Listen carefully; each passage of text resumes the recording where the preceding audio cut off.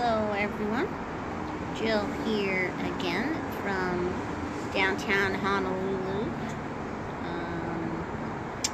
Today I wanted to talk about, I titled this, Aren't We All Narcissists in one way or another? Somebody, as I mentioned in yesterday's video, I don't know if I mentioned this part, but somebody said that I was a narcissist with some of my answers, which is fair, whatever. I don't, as I said yesterday, it doesn't bother me.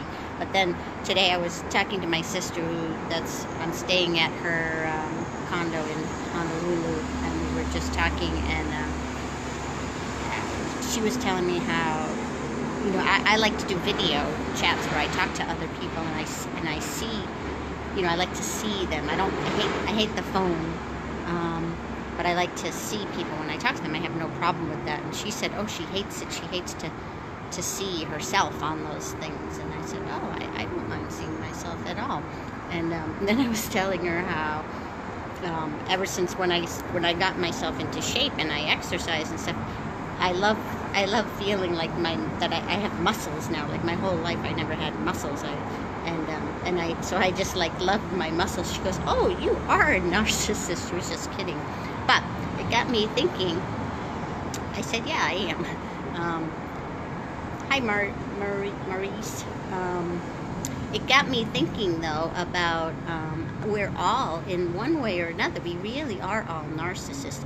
I don't know what the actual definition is, but in the respect that we're all always thinking about ourselves in one way or another. And, you know, as people who are potentially anxious, it's even more so. Like all the talk about our symptoms and how we feel and all that stuff. It's a constant thinking about ourselves. That's just, it's human nature. Hello, Michelle and Andrea. It's a constant thing that's just part of being human, that we're just constantly thinking about ourselves. How do we feel? You know, who said what to us? You know, because even when we say that someone's being rude to us or something like that, it's thinking about ourselves. It's not thinking about the fact that they're rude. It's like what does it mean about me, right? It's always back to us. Hi, Lisa and Sharon. We got a lot of people on today.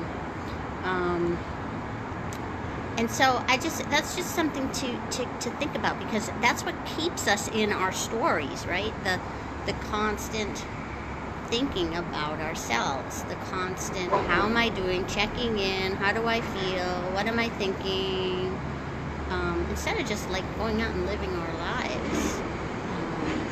So we don't always know it. Like we think, people who think that they're, oh, I'm loving and kind and I do things for others and stuff. Yeah, I'm sure you do, but also there's the aspect of, why do we do those things for others, right? Because they make us feel good.